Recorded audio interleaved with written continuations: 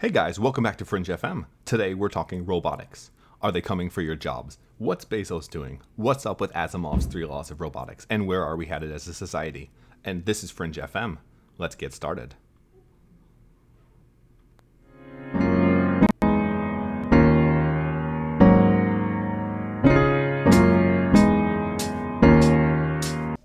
Hey guys, welcome back to FringeFM. If this is your first time here with TED Talks, I'm your host, Matt Ward.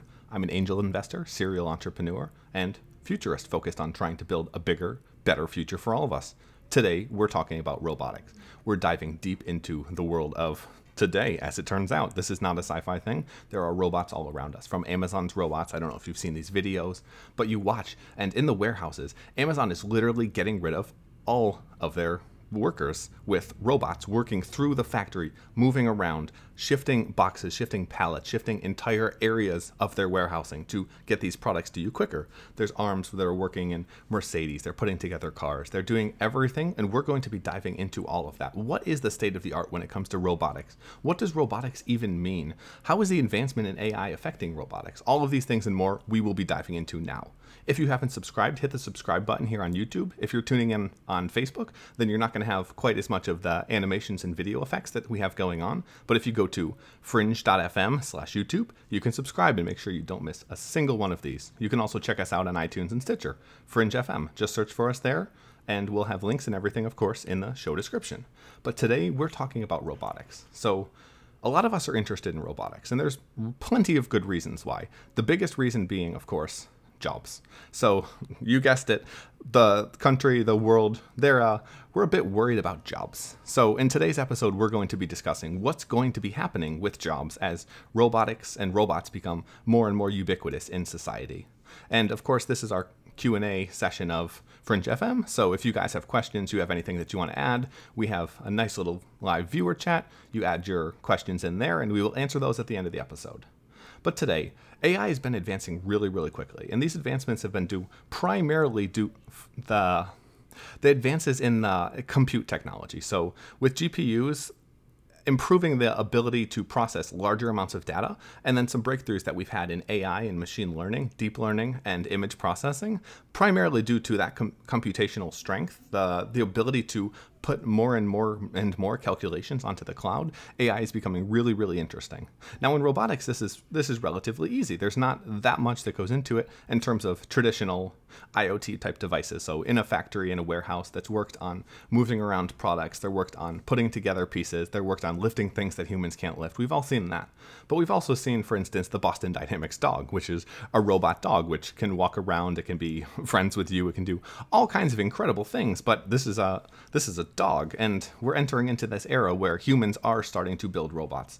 What happens in that era, and how do we define responsibility? How do we keep control of what's happening and at the same time allow technology to advance? Because if we are living in a world where there are other types of beings, A, are those beings conscious? B, who's in charge of those beings? C, how does insurance and all the problems that come into responsibility play into that? It's impossible to predict the implications or the actions of robots. So if you haven't checked out Fringe FM, I highly recommend looking at Professor Joanna Bryson's episode. If you go to fringe.fm and search for Bryson or Asimov, you'll find those there. But we talk about why Asimov's 3 laws of robotics, so to speak, are actually a very flawed approach to trying to have a system that society is able to use when it comes to governance laws for robots. As you have more citizens that are operating under different principles, how do you govern those citizens when they're not in fact conscious? That becomes really complicated. So there's a lot of implications in terms of robotics. The first and most obvious is going to be jobs and job displacement. What happens to society as our need and ability to create and to produce and to be able to earn an income starts to go down due to the fact that suddenly we have robots who are able to do everything faster, cheaper, better than you? Do you really want to have a job if your job is actually meaningless? If you can have a robot doing exactly what you're doing, well then why do we have people in coal mines? Why do we have people working in factories? Why do we have all of these things that make absolutely no sense in a modern society where we just don't need that? And we are moving farther and farther towards that. That's why you see a lot of these tech companies now. The implications of exponential technology is, as you have a trend going up and to the right, profitability becomes increasingly amplified because you need less and less human resources to do that. And robotics is going to play a really big role in that. where will the new jobs come from? There are some potentials, which we will talk about a little bit later in terms of potential new job creation, but do not pay attention to people that tell you everything is just like it's always been, because it's not going to be. It's not going to stay there, and that's going to be something that if you believe that, you will be falling for a hook, line, and sinker, so to speak, the fake news aspect of that. So what's the point of manual labor? There is no point. If we're able to replace manual labor with something that's more fulfilling for everyone involved and they're able to be more creative, you can get really, really interesting, but only if these people are able to be supported. For instance, if you take someone out of a mine and you give them an art brush, well, they might be able to make some incredible art, but are they going to be able to make money from that? So what happens with universal basic income? This has been something that's talked about a lot in Silicon Valley and tech circles in terms of as we automate away more and more jobs, and if we don't replace more jobs with the ones that we're destroying, what happens to these people? What happens to their livelihood? What happens to their definition of who they are as a person if suddenly they don't have a work? Well, I'm a lawyer. I'm an entrepreneur. I'm a business guy. I'm a HR consultant. I'm whatever these things are. That's how people define themselves. What happens when your definition is taken away? That's something that's really interesting. Now, we've seen this. We've seen this in the president that's been elected in terms of having a revolution because people want to go backwards in terms of technology, in terms of jobs, in terms of going back into coal mines. And this makes absolutely no sense. But people are afraid about a future where they don't see a future for themselves. And this is something that we all need to be discussing, the implications of robotics. If we get to a society where we do not need to work to create, we can have a great home, we can have a nice bed, probably like one of those Casper mattresses, don't worry, we're not advertising for those. We can have like a Tesla in the front yard. We can all have food that's healthy, and all of this, because it's done through robotics, it's done through a somewhat abundance type economy. What's the point of working? Well, if we're not working, we can be focused on things that have higher impact. But if we don't, there's two routes, really. You go the route of some type of universal basic income or resource-based economy. Those are the most promising routes that I've seen in terms of trying to empower people, either A, through an income, or B, through access to resources like ride sharing, etc., where you don't actually need to own things. But if you don't go that route, you're bulletproofing your Teslas, you're building compounds, you're getting a billionaires club in New Zealand where they're building bunkers, which is something that is happening. If all of these things are happening, how can we, as a people, just be able to avoid coming into a situation that's just not a good situation for us to be in? That's something I think we need to be talking about, because there is a potential for a workers' revolt. If you've ever seen in any time throughout history, the more prevalent that we are in terms of larger income and wealth disparity, the bigger problems that we have in terms of a society. Well, we're living in that world now, and it's only getting more extreme. So what happens? Now, you might have noticed we've been doing some transitions with some of the video stuff. We'll work on this and get the kinks sorted out, but we've got some cool new software, and we're trying to make these videos a bit higher quality. We'll be having nicer webcams on the future versions. Unfortunately, Amazon's incredible logistics network did not get that to us quick enough, but we will have that, thanks to Amazon's awesome robotics. It just turns out their payment processors suck. But let's see two other big implications I think about when I think about robotics. And one of them is this webcam. Who's watching me while I'm doing this? Well, I know that I'm on a live stream right now, and you guys know, and this is a mutual consent. But what about when I have an Amazon device, an Alexa, a Google Home in my home? Who's watching me? Who's recording me? When things are happening, do I want that getting leaked to the press? Do I want that getting leaked to other people, to the people involved? Do I want Amazon knowing that and trying to sell me some type of weird thing based off of what they know about me that they're not supposed to know about me because they're in my fucking home? That's a big question. How do we deal with this privacy invasiveness that is becoming more and more prevalent with these voice and smart assistants? So these are, in essence, robotics. We have robots in our homes that are controlling what we do and are allowing us to have better functionality. Their trade-off is making sense for people, so people are making that trade-off. But yet, this is a slippery slope where more and more and more of your information becomes controlled, censored, etc. I mean, look at Facebook, look at Google, look at what they're doing with your data in terms of selling you to advertisers. Is that something that you really want to have in your home? And Amazon, their only goal is to get you to buy more stuff that you don't need. So do you really want to give them that much more information? What about with all of these IoT and robot type devices in our homes? What about the cybersecurity and hacking threats of this? So, I mean, it's bad enough with phones, it's bad enough with laptops in terms of people getting hacked. Equifax gave up all of our information and they don't care. Uber gave up the ridiculous amount of driver and rider information, and they only tell you about it like 2 years later.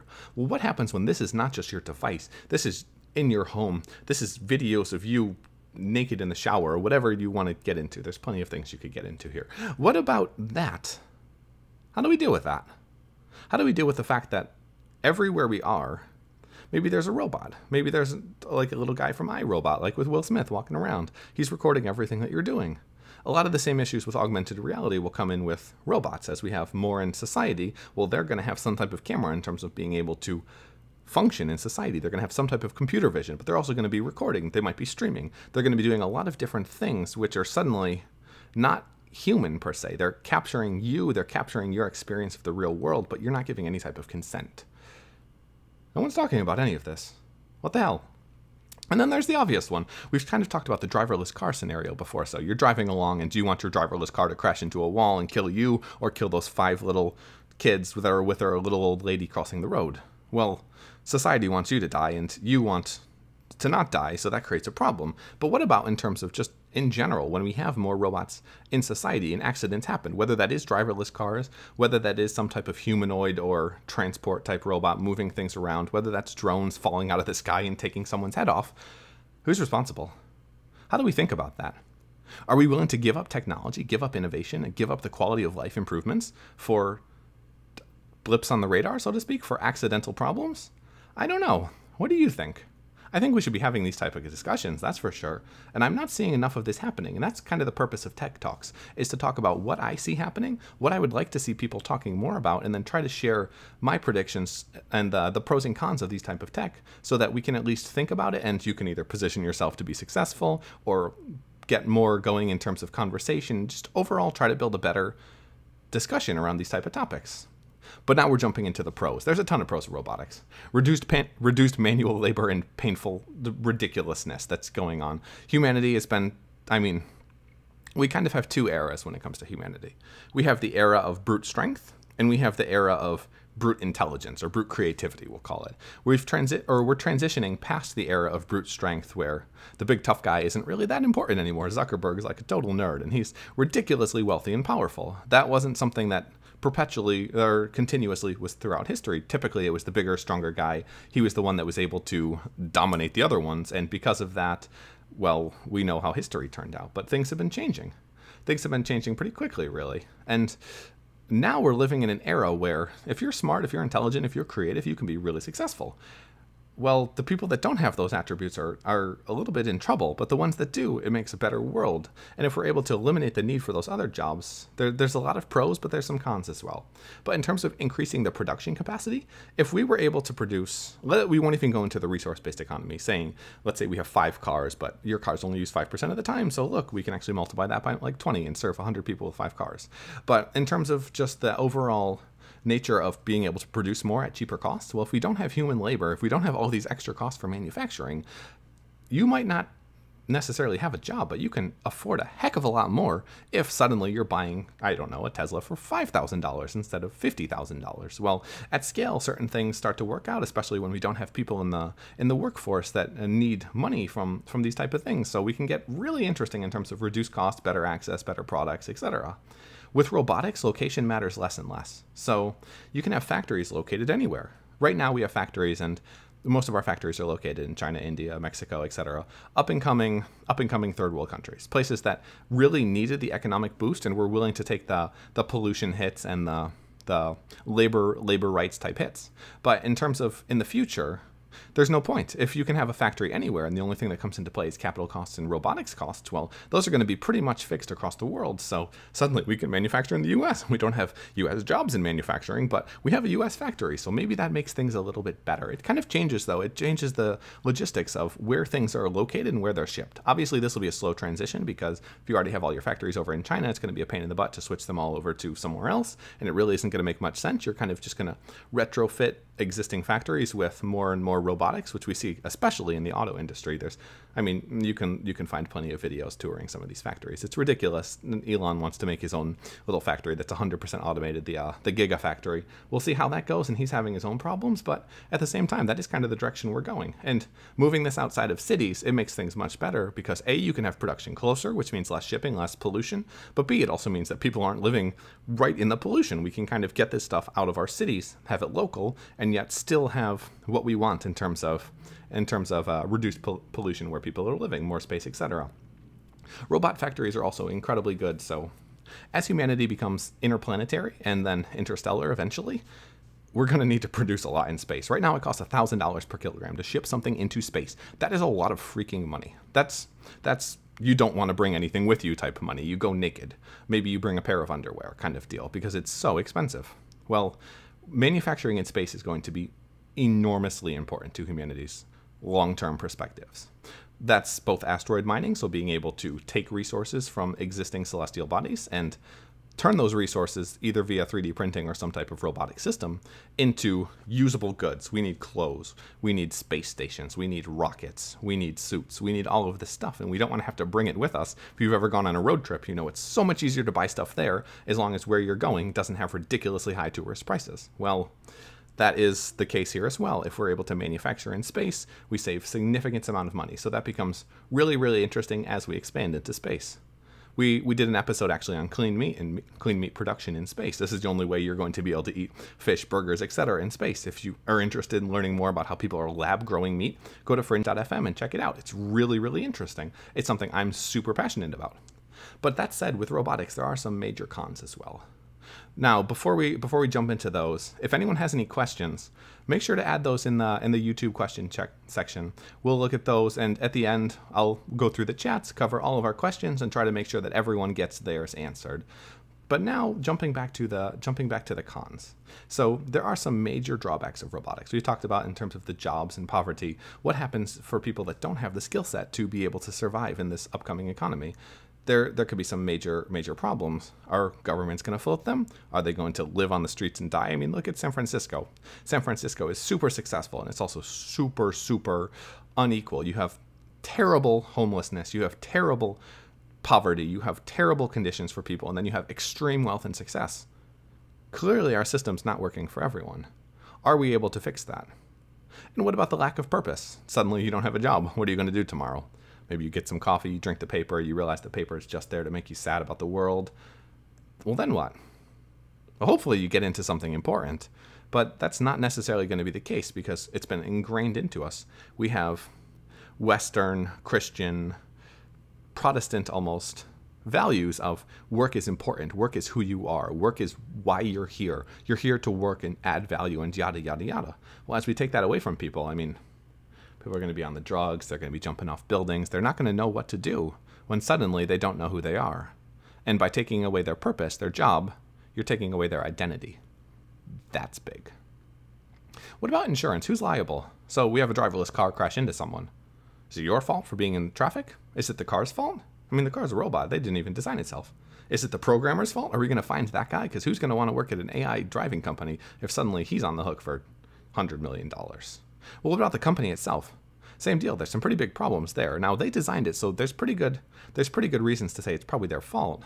But what if it's something else? Maybe they drove into a regular car, and it's the other guy's fault. But how do you argue it's his fault and not the robot's fault? You get into a really complicated situation. So what happens with insurance? Who's liable? The user, the manufacturer, the robots themselves? Obviously it shouldn't be the robots, but people like to pass the blame, so we'll see what happens there. But there can be some major problems with robotics. There can be some ridiculously great improvements in efficiency, etc., which are things that I'm really excited about, and I think we all should be really excited about. But there are obvious hurdles. And what about autonomous drones? So specifically for military, we found if it kills, then it gets some money. Well, drones are, while the consumer tech is so much farther ahead than the military tech, at least recently, the military is definitely catching on to this and trying to become more and more active. We see a lot of tech companies now that are trying to distance themselves from the military because it's kind of pretty dirty to have your technology and what you're building being used for kill people. But when it comes to robots, when it comes to drones, AI, these are going to be challenges. These are going to be questions that everybody has, and we have to figure out how exactly we deal with those. And right now, we don't have a really good answer, and I at least would hope that we start to talk a little bit more about these things that have kind of been taboo, because by being taboo, they're just kind of allowed to be there, even though they probably shouldn't. So next, I want to talk about predictions. Everybody loves a good prediction. And what are we talking about? We're talking about the future of robotics. If you're just tuning in now, hit that subscribe button. If you're on YouTube, if you're on Facebook, you're not having the full experience. We've been jumping between some different screens, adding a little bit of information and overlays. If you want to check that out, fringe.fm/YouTube. You can find our YouTube channel there. You can subscribe. Make sure you don't miss out. Now, alternatively, if you're a podcast person, let me throw the information up right here. You can subscribe to the podcast. We're on iTunes, Android, Stitcher, Spotify, you name it. If you're listening to this, fringe.fm/ whatever one of those names it is, you will find us there. If you just go and search in your typical podcasting platform, you'll find us there as well. And this is only our supplemental series. This is the live streams, Tech Talks. But if you're interested in these topics, I interview the world leaders when it comes to AI, space, genetics, quantum computing, human longevity, you name it. If it's a technology that's rapidly accelerating and changing the way that humanity lives and functions in the future, that's the type of stuff we're talking about. So I definitely recommend going to fringe.fm and subscribing, checking us out on the podcast, and listening to some of these ridiculously important and interesting people share their views on the future. And now I'm going to share mine. I'm nowhere near as exciting as they are, but let's jump into the predictions. Well, number one, sex robots. If we look at where money always goes, especially early on in the development of things, development of technologies from internet to payment processing, etc., the adult industry. We don't really need to talk about that much, but there could be some really good pros from this. So there's plenty of cons, the creepiness, the weirdness, but maybe we'll be able to reduce or eliminate some of the more negative things in our society. Porn, anything to do with children and the adult industry, rape, prostitution, etc. Because if you're able to have easy sex with a robot, maybe we can get rid of some biological needs and make people a little bit happier and a little bit less gross. What about new jobs all around? So in robotics, there's going to be a lot that's happening in terms of what we need, in terms of we need people to sell these things. We need people to maintenance, etc. HVAC, these type of jobs where they might start to be automated a bit away. Well, dealing with these robotics and fixing them. The same thing with automotive, etc. People that have these type of skills of working with their hands, mechanical engineers, hands-on craftsmen, etc. There will be a ton of demand for them to service just in-home robots. We don't want to have to deal with this kind of stuff on our own because most of us have no idea how to do this. Well, that creates a ton of potential, including just the overall economic boost of having robots with manual labor and increasing automation. It'll be really interesting. Some jobs that obviously are going to get automated away: factory worker, truck driver, checkout clerk. That's already happening in plenty of different areas. The factories, we've seen those with the robot arms, truck drivers, these are talked about everywhere. The checkout clerks, Amazon Go is Amazon's making retail stores that don't even have workers in them. And it's all becoming pretty seamless in terms of cutting out all of these jobs, which is great for the consumer because they don't want to have to deal with interacting with others, going through difficult processes, waiting in checkout lines, etc. But at the same time, what happens to people when suddenly they don't have the support? So there's some questions. Now, in terms of where it's happening first, it's happening much more right now in the software field. So it's much more easy to automate software than it is to create specific custom hardware. For instance, we see robot arms that are working in factories doing quite a bit of things. KUKA is one of the larger manufacturers of these. I actually looked at interning them when I was in college. I'm glad I got into the fields I did instead. But it's a really interesting space. But being able to create hardware is really complicated. It's much easier to create software and automate away jobs through that. Now, the really interesting part is when you merge the hardware and the software capabilities, which is what we're seeing with a lot of the advancements in robotics. And that's where we'll see some major growth in the future. One sec, coffee break. Oh, maybe I can get a robot to talk for me. It would make things much easier. I don't know if they'd be creative and have as many terrible tangents as I do. So, predictions. People are going to start to wonder, are robots conscious? Have you watched Westworld? If you haven't, it's a show where humans essentially have built a theme park, where there's robots everywhere, and you can go and visit, and there's robots living in this old Western type world, and you could pretty much do whatever the hell you want with them. And people do. People become, in essence, monsters. They rape, they murder, they rob, they do everything. All of these negative impulses that we seem to have, or at least people like to think that we have as humans, people act these out on robots, and it's totally fine, right? Because they're just robots. But there's two problems. A, that creates a society where people are more sadistic. I mean, if they're willing to take out these actions, that's a little bit weird. Now, if it's in a video game, it's something that's not human, it's not conscious in any way, it's not so bad as going out and torturing an animal or what have you. But when it comes to robots, people are really poor when it comes to understanding what it is they're dealing with. So for instance, yes, remember to subscribe. So for instance, if I'm talking to a robot or I'm talking to a person, you're not able to tell that I'm conscious. I might seem like a human being. I might sound like a human being. I might seem conscious, intelligent, sentient, etc. But there's no way for you to actually know. And that's kind of the paradox of science, religion, spiritualism, etc. you can't actually know. Now, with a robot, you can't actually know either. If we're able to create robot experiences that very least seem to mimic what it means to be human, then we're going to start to assume that these are conscious, they're sentient in some ways, because that is the only thing that we're used to. We're used to animals that move around and have some type of consciousness, some type of sentience. We're used to humans that move around and we perceive or presume have some type of conscious or sentience. Well, with robots, as we start to assume that they have this, one of two things happens.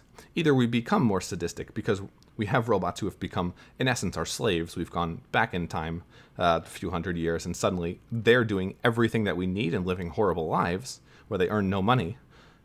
Or we say, okay, maybe they're conscious. Maybe we need to treat them like people and give them the right to vote and all of this, in which case our entire economy may collapse because, I mean, freeing slaves, if you were to do that instantaneously in a slave-driven culture, the economy would collapse pretty much overnight. And this would be very similar. What happens there?